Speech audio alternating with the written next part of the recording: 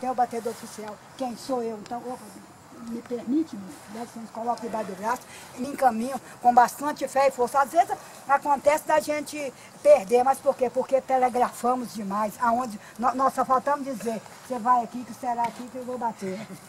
Isso aí. Eu acho bonito que a Joana está falando é pelo seguinte, é porque só assim a gente pode perceber que a cada cantinho de casa aí, às vezes tem torcedor que nem no campo vem. Eu me emociono um pouco, porque eu sou um pouco assim, bastante emotivo mesmo, sempre fui com essas coisas, porque só o futebol tem esse poder de fazer essas coisas.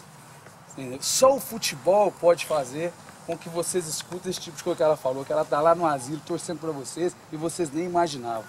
Então, quantas pessoas estão nesses cantinhos aí, quantos familiares nossos estão lá longe, tem gente torcendo para mim que está lá do outro lado do mundo, que está escutando, pediu o link do rádio aqui. Então, nesse domingo, toda essa energia que vai emanar em cima desse estádio aqui, vai fazer com que a gente saia daqui com essa classificação, uma vitória para ganhar lá também. Isso, para ganhar lá também. Então é muito bonito isso. Muito obrigado pela sua presença, viu, Joana? Ok. Deixa eu dar um beijo. Dá um presentinho aqui da diretoria do Paracatu, uma camisa para você acompanhar pelo rádio, com a camisa do Paracatu, vestida no corpo. Não pode deixar, que eu agradeço você por achar que eu sou uma pessoa merecedora de levar esse grande presente, que é o pavilhão que reveste vocês, para que vocês corram atrás de mais gols e gols para se tornar em vitórias para nós. É isso aí, Joana.